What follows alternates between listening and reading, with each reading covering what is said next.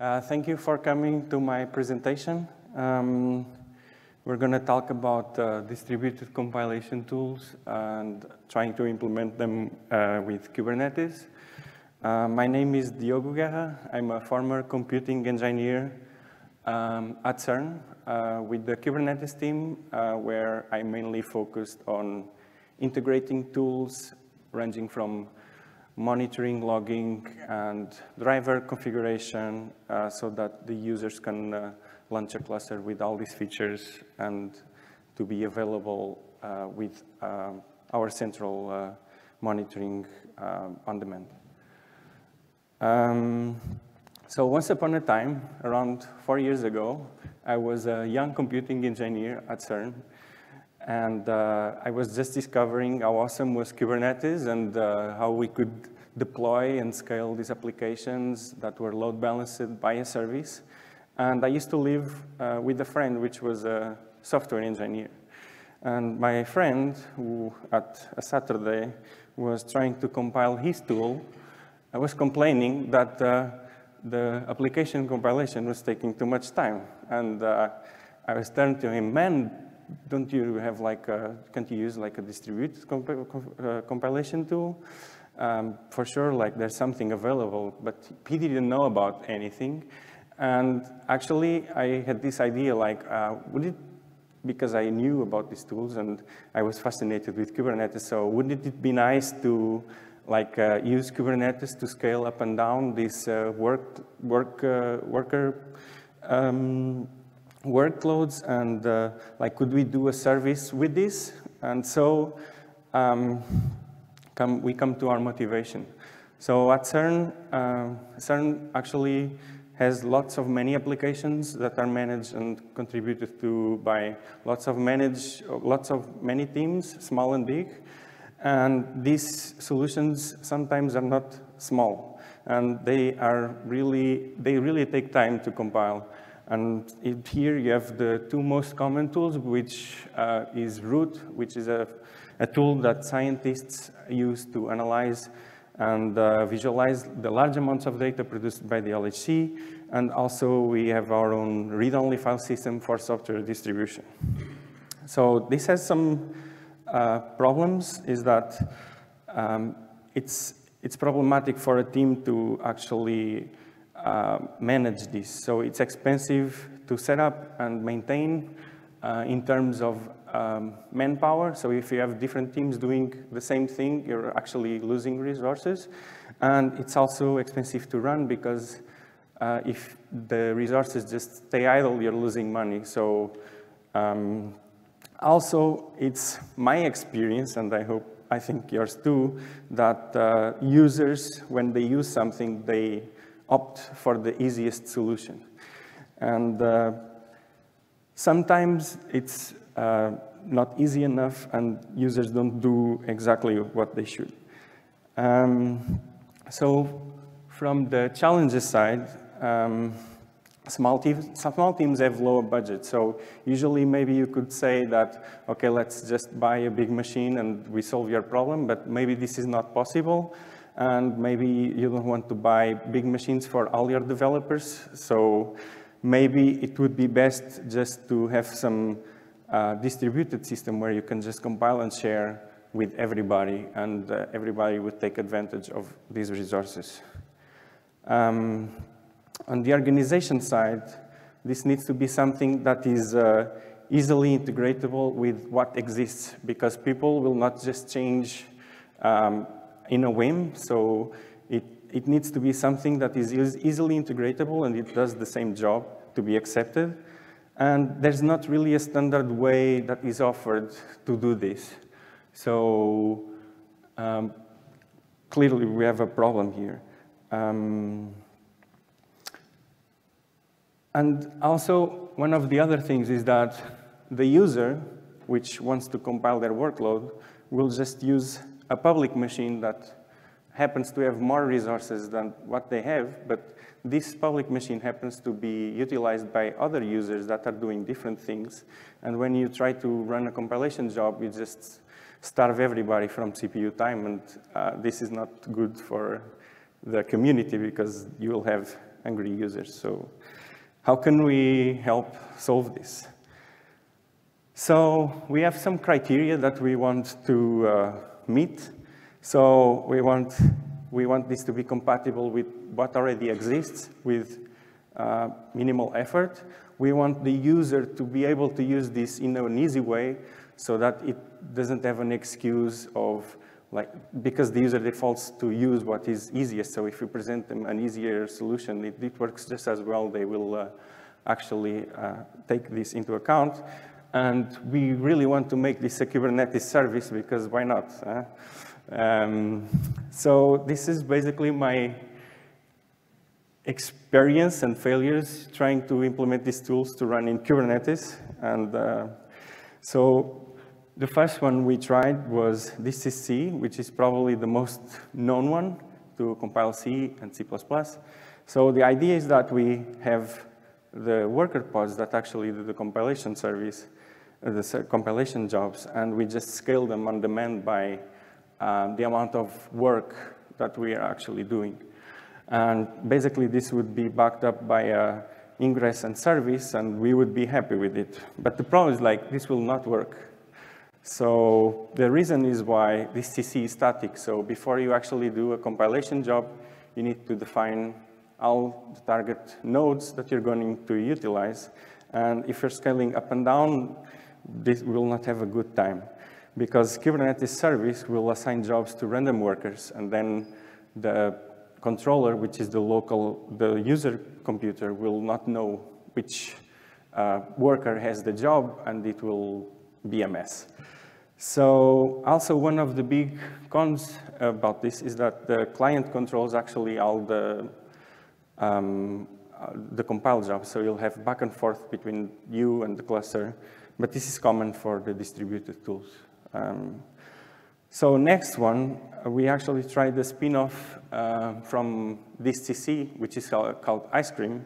And in this case, we have the same worker scaling up and down deployment backed up by a service, but it actually has a scheduler which does some auto-discovery for the containers that run, the pods that run the compilation jobs.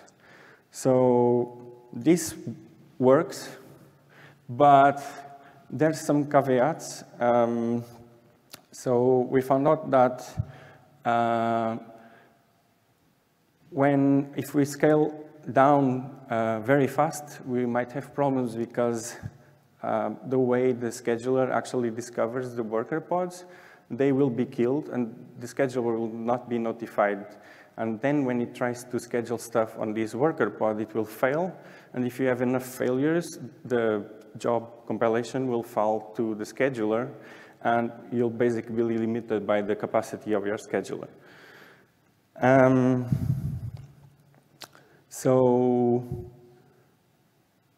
also, in addition to that, we have a very big problem, which is you actually need to compile the container where you're running the compilation job with the dependencies that your job is going to utilize. And this is not, this goes against one of our criteria, which is it needs to be easy for the users to actually utilize it, and we don't really want to manage these dependencies. So is there a better way? So at this point, there was no real stable solution, and like our idea was not really working, so we decided to drop it. Until a couple years later, there was a new user that actually said, look, do you have something? And we said, well, we tried, but we didn't really find anything suitable. And he said, well, let's try with Scache. And with Scache, we went. And here the service works more or less the same way. So the difference is that our worker pods will actually register with the scheduler, and there's actually a heartbeat going on. So when the worker pods die, the scheduler knows about it and will replace the failed jobs to other worker pods. And here we can see that we have a compilation going, and somewhere in time there was a pod that died by mistake. And two of them were created in place of that, and the compilation job finishes. So there was a real advantage of using this. We found out that there's no need for dependency managing, so this actually removes a big hurdle for us because we don't need to maintain, like the container can just be a thin shell of the distributed compiler worker, and that's it. Like, you don't really need to add dependencies. But there's also some big cons. So the client needs access to the worker node because the scheduler will say, you can use this worker node, but the client will always submit the job to the worker node directly, and it will upload all the dependencies to the worker node if they don't exist. And also, Scash uses bubble wrap. So bubble wrap is a thin wrapper around the job, which basically isolates the kernel from the job. And this requires us to use namespaces, and thus we need a privilege pod. And also, the job limit is not supported in the worker nodes, and we found out if we submitted lots of load into the worker nodes, what would happen is that all these compilation jobs would be running, and we would be run out of RAM, and the job was just killed, and that's not good. So we presented this to the user, look, this works TM, and the user was happy, but I actually was not happy, so I questioned myself, like, can we go cloud native? And I remember I had this talk with my friend long time ago that he was explaining me that many compilation tools actually create what is called a compilation database, which is basically like a registry of all the compilation commands that are run by the compiler. And at this point, I was explaining to my team during lunch all these ideas. Look, this works. This doesn't really work because there are these problems. And I explained them what this distributed compilation database was. And I was like, wouldn't it be nice if we could just do like serverless and we would just compile everything on demand? To which I said that this was vaporware, and I was really triggered because of this. And during that night, I went home and actually, I was like, there should be something that does what I want. And actually, somewhere in a blog post, in a comment, I saw someone pointing to this project, which is called GG. So what we have here is it's an idea to implement this on Kubernetes, but with a deployment that has the worker pods and the scheduler where the worker pods register to the scheduler in the same way that works with Scash. So the way the GG works, it's through your compilation files, it will actually create a future with the ins and outs of the compilation step, and it will bundle them and send them to the storage, which we use, cloud storage like S3. So I didn't really do this with the Kubernetes. Instead, I wanted to use Knative, and because of lack of time, I decided to use something similar, like, I don't know, AWS Lambda. So basically what happens is that the client is compiling, inferring all the intermediate reference, this is what they call, and then they bundle all these objects and they send them upstream. And then they ask the scheduler, like, look, give me this binary, and the scheduler will create the dependency tree for this object, and it will resolve everything calling functions on the Lambda service. And basically, in the end, what we receive is just a binary. So there's actually a good thing here is that we don't actually need to interact with the compilation workers. We just send the objects, and we get the result. So This is actually, it fits very well in the cloud-native ideology. It's fastest or equal speed to what the other services like ICC and Ice Cream and DCC offer. And it's really flexible and scalable because we're just limited by the amount of pods/functions that we can deploy.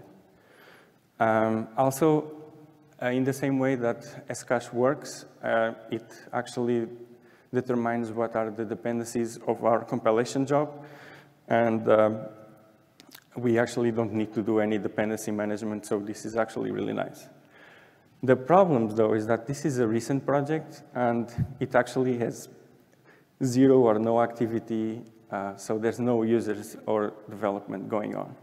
And on top of that, there's some lack of supporting documentation, so to use, you can do their examples, but to do something like, I don't know, backport this to Knative, you need to actually fiddle around on how you do this. Also on top of that, because, for example, in this case, root, which was the original project that we wanted to accelerate and help our friend Capybara with, it actually does some validation during the compilation job. So because GG actually gives us a future and not the result that we expect, we actually need to take this into account and add it to the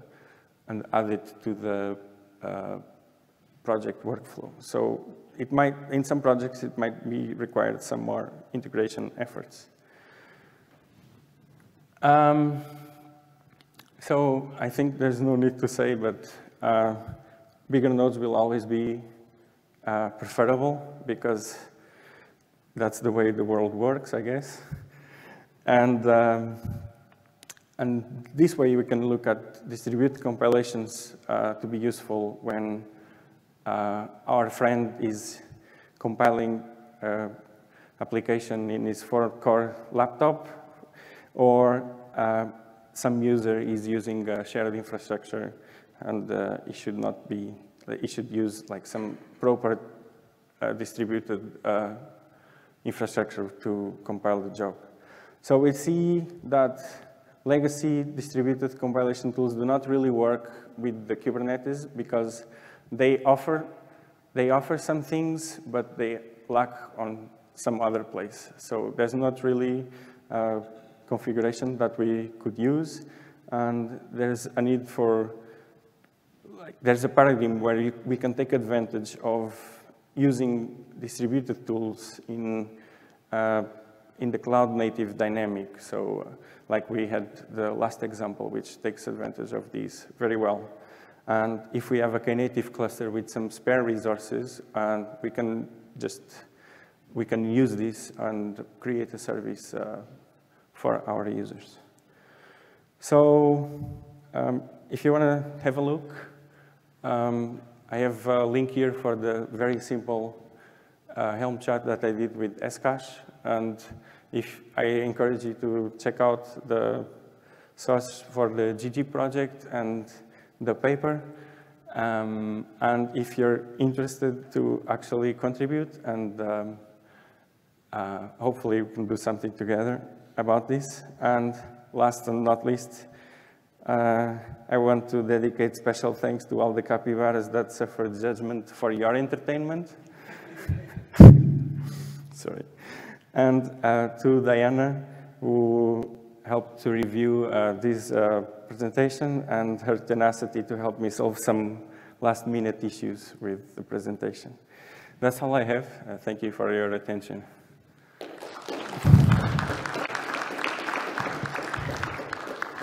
So I'm not a specialist on compiler stuff, but we still have lots of time for questions if you have some, and I will try to answer them the best I can. Can you do the mic after? Yeah, yeah Jimmy.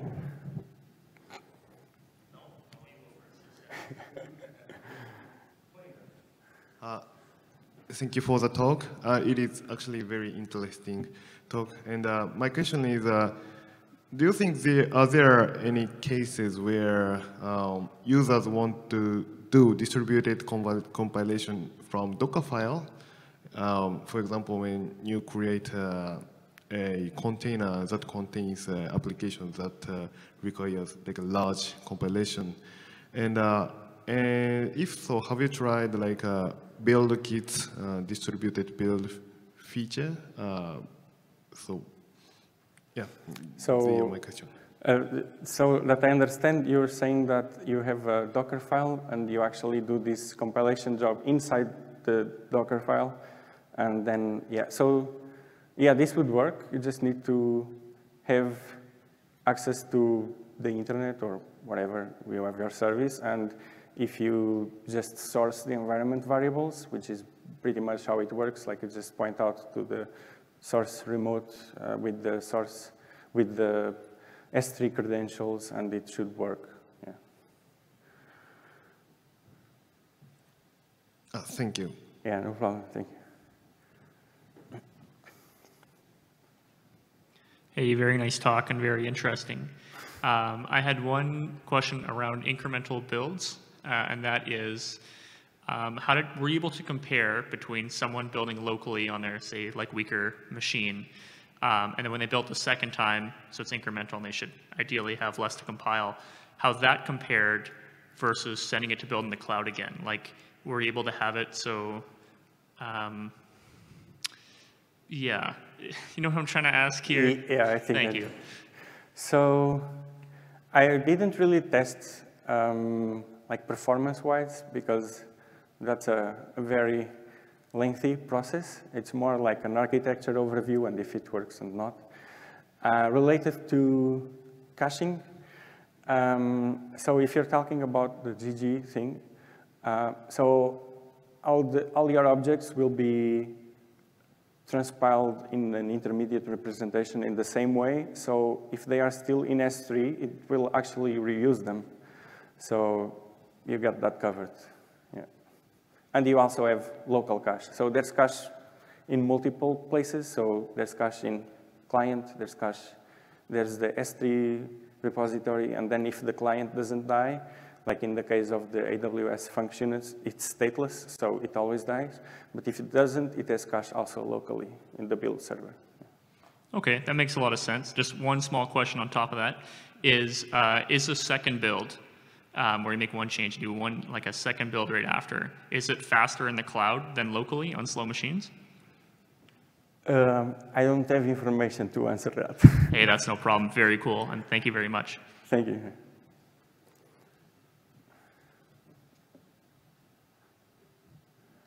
So I guess there's no more questions. Feel free to contact me, and have a good day.